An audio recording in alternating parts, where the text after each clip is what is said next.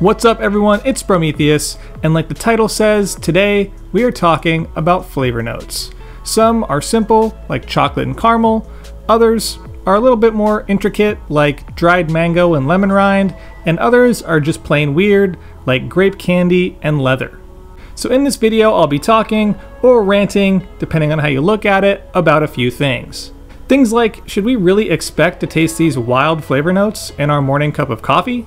Are those off-the-wall notes that we see on some coffee bags a marketing ploy? Should we as an industry move away from these very specific flavor notes? And maybe a few more topics if the feeling strikes. So join me, won't you, on this journey, or whatever you want to call it, all about flavor notes. But first, let's do just a quick and dirty review on what flavor notes actually are. To start, flavor notes or tasting notes are things that are inherent within the coffee bean itself and not something that's added either during or after processing or roasting. So all these things happen naturally, and there's a few different things that can affect the flavor of your coffee. A few of these things are origin, processing, roasting, and brew method, just to name a few. Now, I could go on and on about how flavor notes are affected by your soil or your varietals or all these different aspects that come into play, but I'll save that for a different video. Today, I want to focus more on the flavor notes that are on the bag and how we perceive them.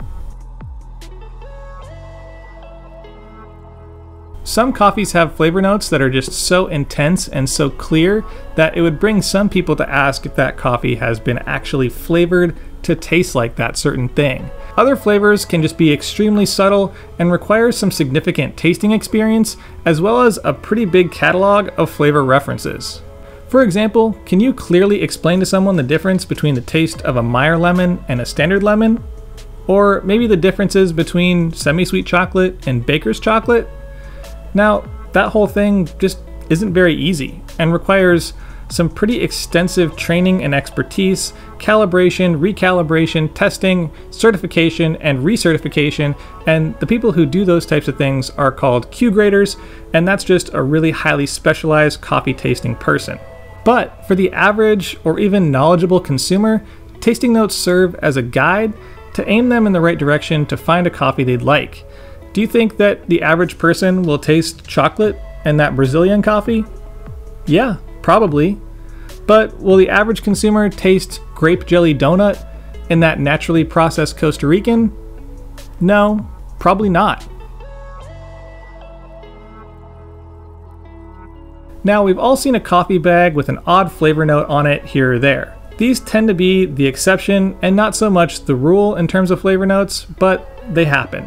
The off-the-wall notes that we see can range from things like breakfast cereals, beloved childhood candies, and even things that don't really have a recognizable or even a flavor to speak of.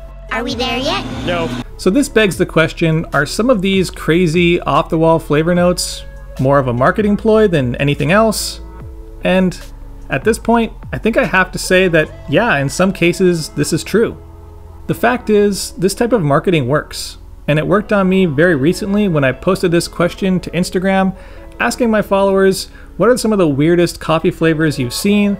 And someone posted a coffee with the flavor note of mango White Claw. For those not familiar with White Claw, it's an alcoholic malt beverage that's basically a sparkling water with some flavor added to it. So seeing a coffee with this flavor on the bag added a level of curiosity that I just couldn't resist. A morbid curiosity, but curiosity nonetheless. But that curiosity brought me to their website, it brought me to that specific coffee, and then I found myself putting in my credit card information and buying a $20 bag of coffee to ship across the country just to see if it tasted like mango White Claw. And not even being familiar with what mango White Claw tasted like, I went out and bought one of those just to compare the two. And spoiler alert, it tastes nothing like mango White Claw. But who's to say they didn't taste it? I can't say that. I can't say that they didn't taste mango White Claw in that natural Ethiopian, but to me, it just feels like a marketing strategy more so than a note that your customers are actually going to experience. In the bigger picture, flavor notes actually do us a pretty solid service by being kind of a guide, being a coffee Sherpa, and sending us in the right direction of finding coffees that we like with things that we want in our cup of coffee. And very rarely will you buy a coffee that has things that are completely wrong or completely misguided on the bag as flavor notes. In some ways, flavor notes are just very simple. If you like fruity coffees, look for fruit notes. If you like chocolatey coffees, look for chocolate notes. But try not to be discouraged if you don't taste exactly the notes that are on the bag.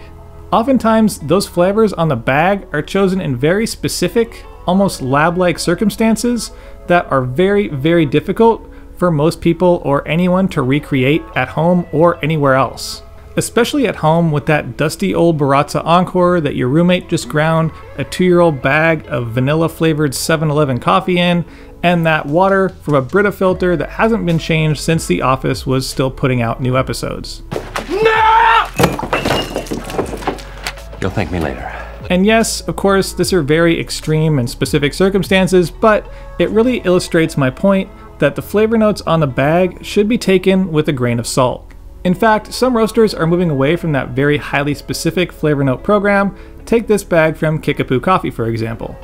It basically gives you just enough information to aim you in the right direction in finding a coffee you'd like, but not specific enough to have customers sliding into their DMs asking why, in that new Ethiopian they just got, they didn't taste Pickle Rick. I'm Pickle Rick!